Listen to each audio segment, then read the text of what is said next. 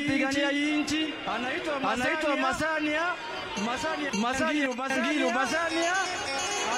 anaitwa Ngilu.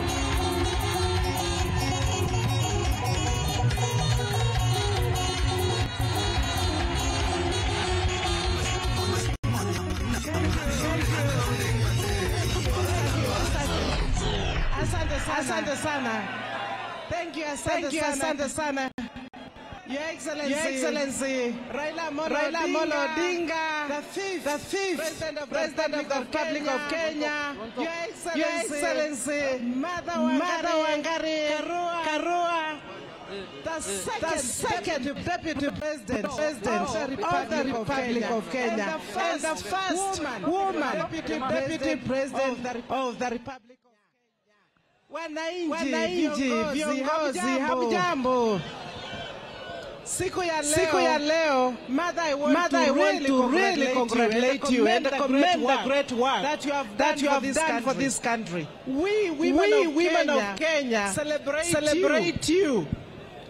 And this is coming out of the great visionary leadership that has been provided by His Excellency Raila Odinga over the years. Anytime that the women of Kenya wanted something in support, and we went to His Excellency Raila Odinga, he never disappointed us. We, the women of Kenya, have continued to knock doors. To be on the decision-making tables. We have continued to indeed break the glass ceiling. Today we have broken another corner of the brick ceiling. And therefore, Mother, congratulations. We'll do it with you. You do it for us, the women of Kenya. We know we still have a long way to go. We know that with you on the table and other good women of Kenya who will be on the decision-making table, you will make a difference. And where women sit, it is about the nation. It's about our young people. It's about the women in the village.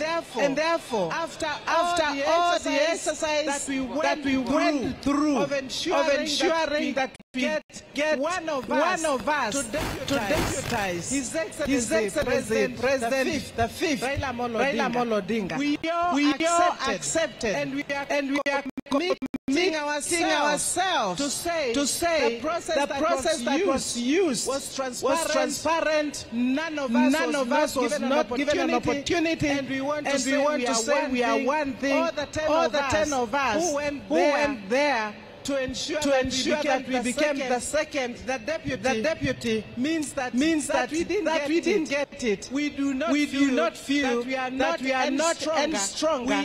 We are all strong together, and we are going to ensure, Your Excellency, Deputy President, you are going to win with the fifth, and we'll be with you to make sure that Kenya moves forward. Just a final word.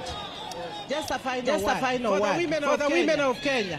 We will not sit. It is not enough. This is the beginning. And many women have tried and struggled to be on the decision-making tables. Martha Karua did not get it out of nothing. She has represented our interests, women interests, youth interests, constitutional reforms of Kenya until this day. So the women of Kenya, you now have one of us who is going to sit there. Please, Martha Karua, when you get in there, remember first and foremost, the most important issues in the Big Ten agenda of His Excellency the fifth. The women issues, healthcare, food, water.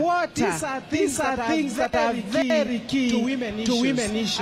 I want to thank you once again. Congratulations, and we move forward. Asante sana.